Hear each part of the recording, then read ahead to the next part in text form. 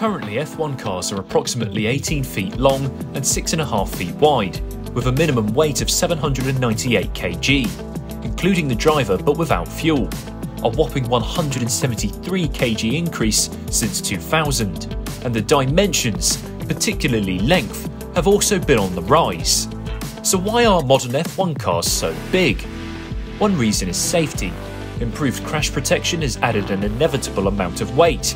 Also, the ban on refuelling for 2010 meant larger fuel tanks, and F1's hybridisation in 2014 meant the addition of several weighty electrical components. The net result is F1 cars are the biggest and heaviest they have ever been, and this greatly limits opportunities for overtaking, and the sport is working hard to limit this size mass increase in the near future. Ever wanted to learn more about F1? Why not check out our other videos at Decyfr GP.